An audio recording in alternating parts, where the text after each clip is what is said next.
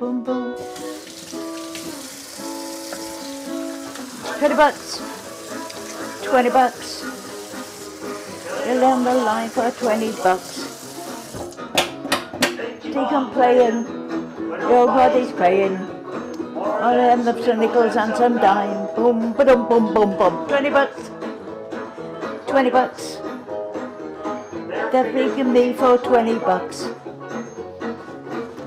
He can pay the rent. And only that we spent. You ain't paid me on 20 bucks. Hi everybody. Hi Jabor. It's Maggie, Mrs. Calabash Cooks. You saw me washing my hands. I'm going to have them in some sausage meat, so they need to be clean. We're on a time frame down to Christmas. So this is just an idea of something which would be quick and easy for Christmas rather than make sausage rolls. You can see I've got a list on the fridge of date and time that everything needs to be done by. This is a recipe that I used to make a long time ago, and I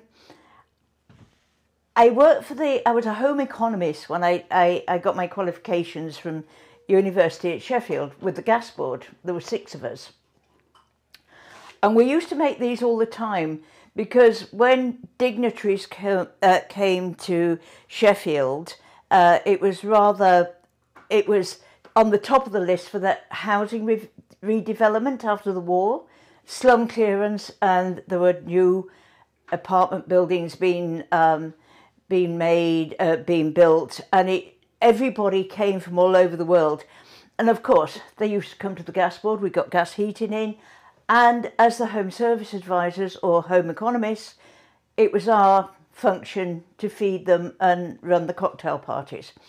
So rather than make sausage rolls, we used to make these. It's sausage and onion pinwheel snack, and it makes your sausage meat go a lot further. One thing, it's cheaper to make, and they make nice nibbles. You don't get overfull because a sausage roll, even a small one, is quite filling. And so we used to make these. And in those days, we had to make the puff pastry. Whereas now, thank goodness, we have frozen puff pastry. And this comes on a sheet like this. So you don't actually need a floured ball, a flour board or surface. And I've just got some plain English bangers here, which I've taken out of the castings. So to take out the castings, just run a pair of scissors up and just pull the skins off. Now this is dried onion soup powder, which goes in there. And you can add, I've got parsley today. Sometimes I put mixed herbs in.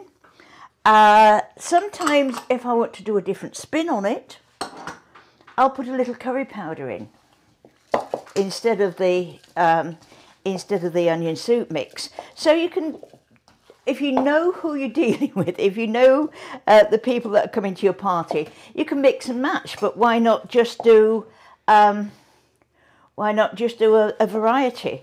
So I'm just mixing all this up together, look. I want to make sure that the herbs and everything are well mingled. So that's why I had to wash my hands. You can wear a glove if you don't like the feel. I know some people don't like the feel of meat on the hands. So I'm just going back over to the sink and I'm going to wash my hands again.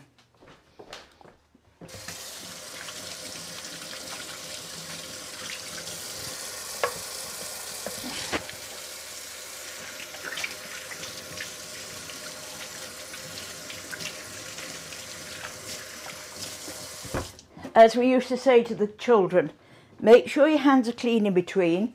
And we used to make, when I used to run the children's classes, we used to make them sing happy birthday. And by the time they got through happy birthday and washing the hands, we knew that they were clean. Because it's amazing, you get children and they don't know how to wash their hands. We used to have some 6-year-olds and they had no idea how to wash their hands. And you'd get a little 3-year-old that was up there. And we used to say, You can wash your hands as many times as you like, because we obviously had a hand washing sink, and some of them were up there every 5 minutes, washing the hands every 5 seconds. But that didn't matter, the hands were nice and clean.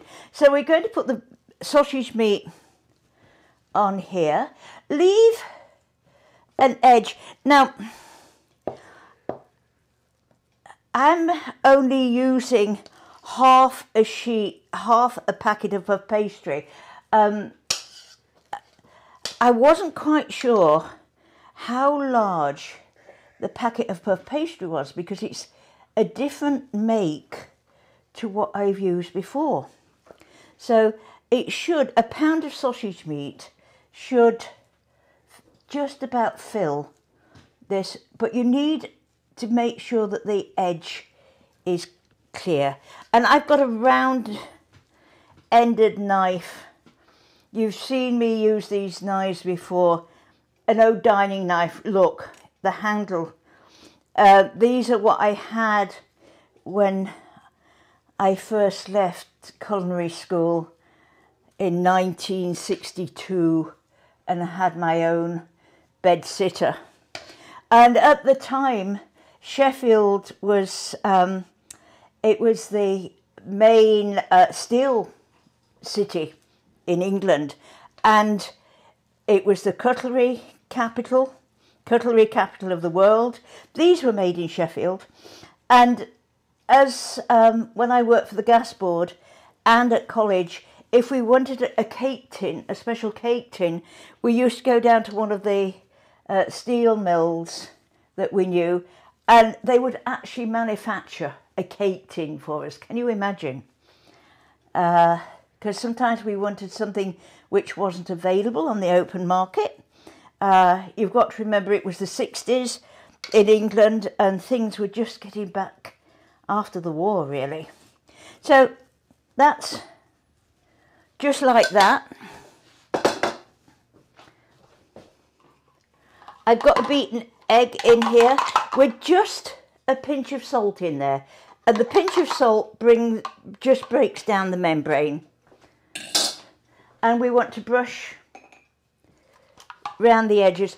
I still like my old-fashioned brush. It's seen a lot of cooking, but I find the bristle is easier to handle than the man-made. And let's put that over there. So we're going to roll this up now. So just start with the first one, and we're going to roll it up like a Swiss roll. I'm going to push a little bit more meat towards the edge, and I'll wash my hands again. I don't want it to have a big bank of pastry there without any meat. There we are. Let me just rinse my hands again. And so we're going to roll this up like that. Pull your paper. If you've got a piece of paper underneath with your puff pastry, I'm going to just flatten it out a little bit, like that. Now, my baking sheet is already lined with parchment paper, and I don't know if you can see it, but I've tried to dampen the parchment paper. I'm going to just pour off the excess water. There's a reason for this. I've lined the sheet today. You needn't line it, but make sure that the baking sheet is damp. The steam gets underneath the puff pastry and makes it rise. So about an inch. And what we do is we tuck that end under like that and just flatten it out. Like that. So I'm going to put a little flour on my knife.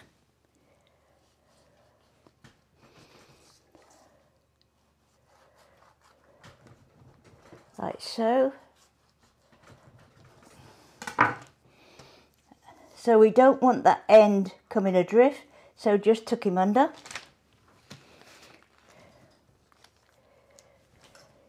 If it's well sealed, it shouldn't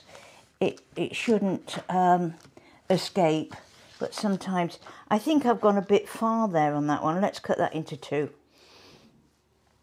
It's up to you. I mean, if you know that you've got a lot of people coming and you've got a lot of snacks, then make them a little bit thinner. People can then enjoy your sausage rolls, your pinwheel snacks, and not get over full, and they can go around the table and enjoy all the nibbles. I love nibbles. I could eat nibbles rather than the main course. That's the problem. Just turn, yeah.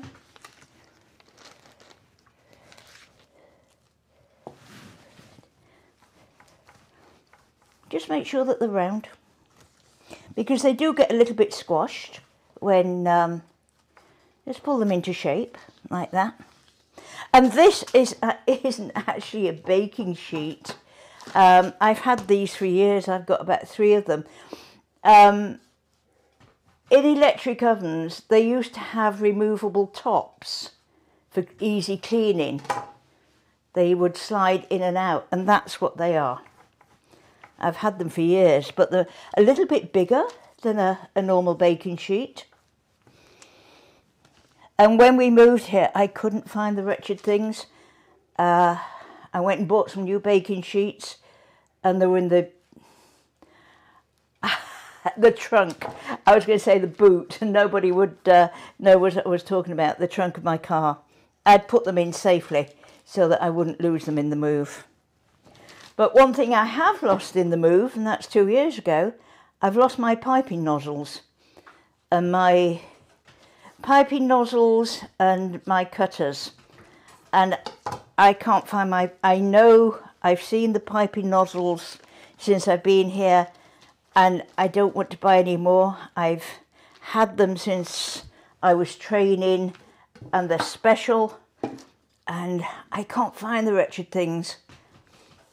I'm probably going to have to buy another one or 2, but I must have had a dozen of different piping nozzles. I'm not very good at cake decorating. It's not my forte, but I can do it. And I used to actually make and decorate. I used to run catering for weddings, and I used to make the wedding cakes and decorate. But that's the big fruit cakes, the big 3 to 4 tier fruit cakes. Look, I've got a little bit that's not worth saving. So, you see, it doesn't make a mess with this. Look, voila, it's finished. It's done with. So now this is going into the oven. Around 375, 380, if you know your oven. Mine is a little bit slow, so I've got it in at 380. And we're going to cook those until they're nicely risen and the sausage meat is cooked through. So I'm going to put them in the oven now. Here we go. There we are, in the oven, and I will see you back in about 10 minutes, 15 minutes when they're all nicely cooked, and we can have a coffee and a hot pinwheel snack. So, the smell in the kitchen is absolutely gorgeous. I would say they're cooked. You can smell. Let's have a look.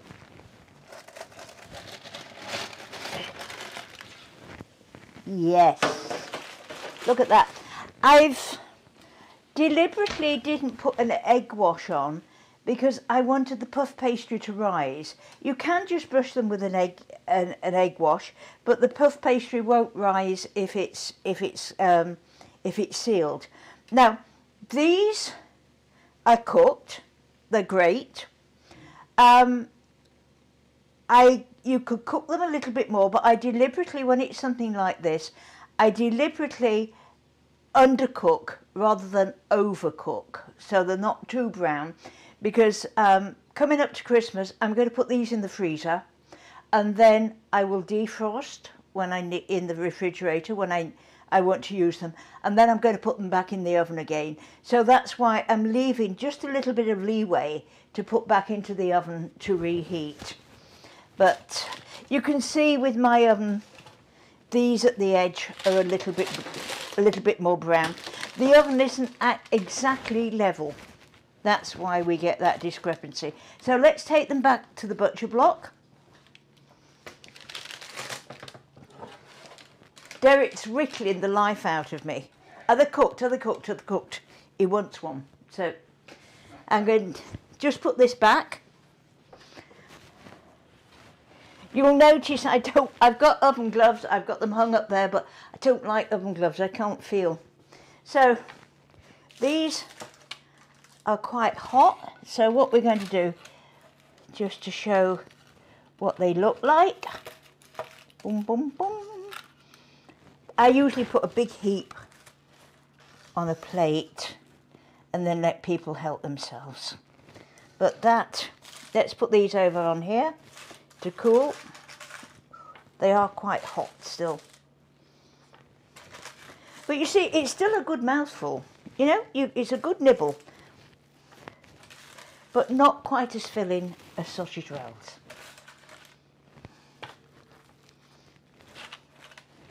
And the children love these.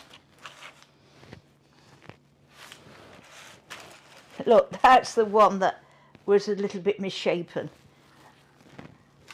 The ones that are misshapen, yeah, the kids used to be waiting round the kitchen table waiting for them because they knew that they were going to get those to eat and lick the bowl when I was baking.